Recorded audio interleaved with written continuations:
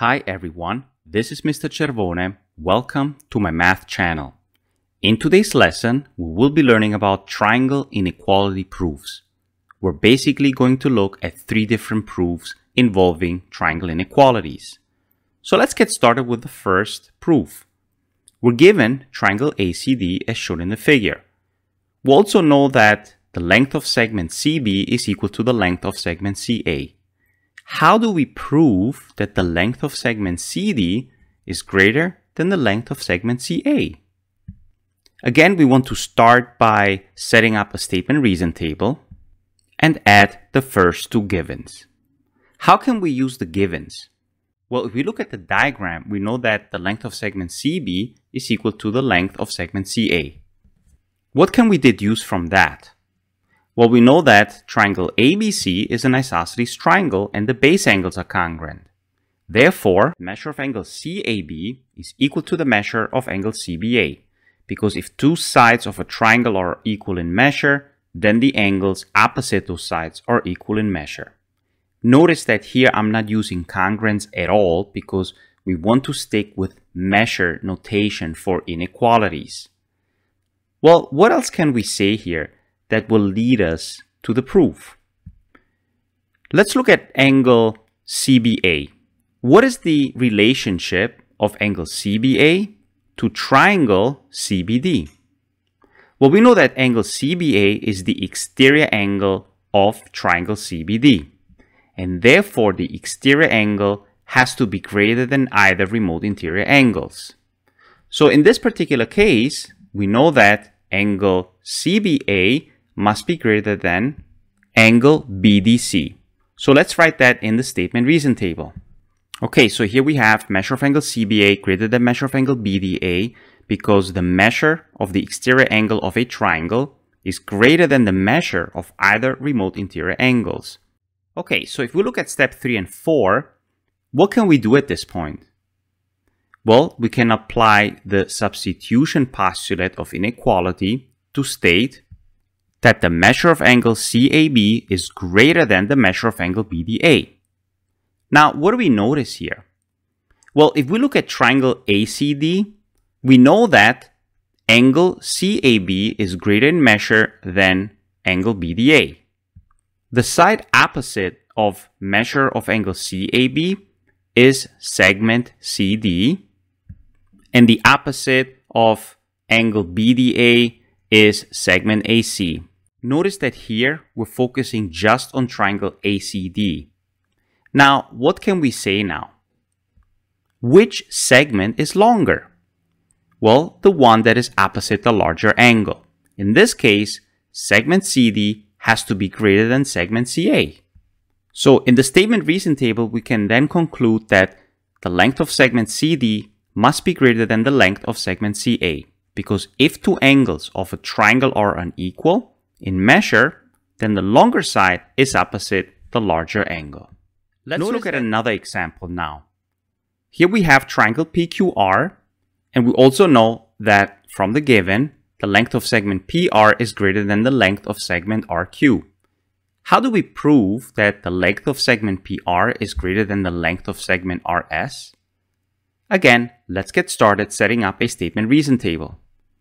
Now, we want to also add the 2 givens, and then we can think about, okay, what can we deduce from the given?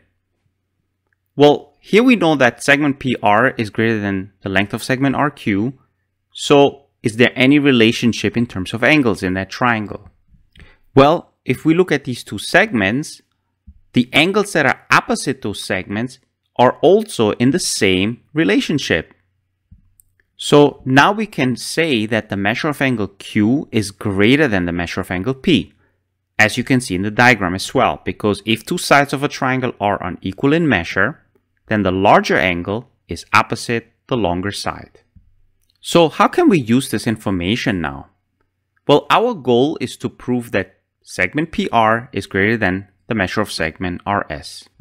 So every time we want to do these types of proofs, it's a good idea to think backwards.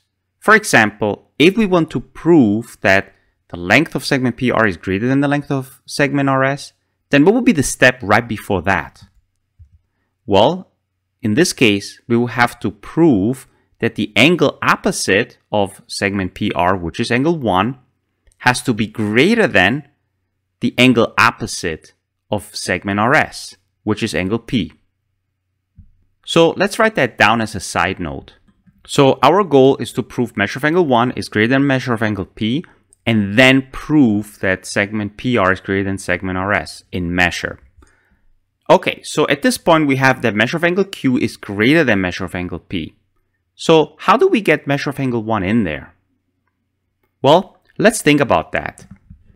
What is the relationship between measure of angle 1 and the entire triangle SQR? We know that measure of angle 1 is the exterior angle of triangle SQR, and therefore it has to be greater than either remote interior angle in measure. So therefore, since we're dealing with angle Q in step 3, we can say that the measure of angle 1 has to be greater than the measure of angle Q, as shown in the diagram. So let's denote that in the statement reason table. So again, measure of angle 1 is greater than measure of angle Q in step 4, because the measure of the exterior angle of a triangle is greater than the measure of either remote interior angles. Now, what do we notice here if we look at step 3 and 4? That we can apply the transitive property of inequality. If the measure of angle 1 is greater than the measure of angle Q and measure of angle Q is greater than measure of angle P, then what is the relationship between measure of angle 1 and measure of angle P? That measure of angle 1 must be greater than measure of angle P. And again, for step 5, measure of angle 1 is greater than measure of angle P because of the transitive property of inequality. Notice that we are achieving our goal here, as shown on the right side. Now, after this, we can now state that the length of PR is greater than the length of RS. And what's the reason for that? Well, it's a very similar reason than step number 3, but it's the converse of that statement. Namely, if two angles of a triangle are unequal in measure, then the longer side is opposite the larger angle. And this is how we complete this proof. Let's now look at a final example. In the diagram shown below, point M is chosen on segment BC such that segment AM is the median of triangle ABC. We want to show that the length of segment AM must be greater than the length of segment AB plus the length of segment AC minus the length of segment BC, everything over 2. So how do we show this? Well, the best way to start this proof is to think about the triangle inequalities. For example, let's look at triangle ABM. What must be true in triangle ABM in terms of the triangle inequality theorem that we have learned? Basically, what is the relationship between the 3 sides? Well, we could pick any 3 sides. However, it makes more sense to compare segment AM and segment BM, or the sum of those segments, with the third segment, which is segment AB. Which means that segment AM plus segment BM, the length of those must be greater than the length of segment AB. And basically the theorem that justifies this is in a triangle, the sum of the measure of any 2 segments is greater than the measure of its third side.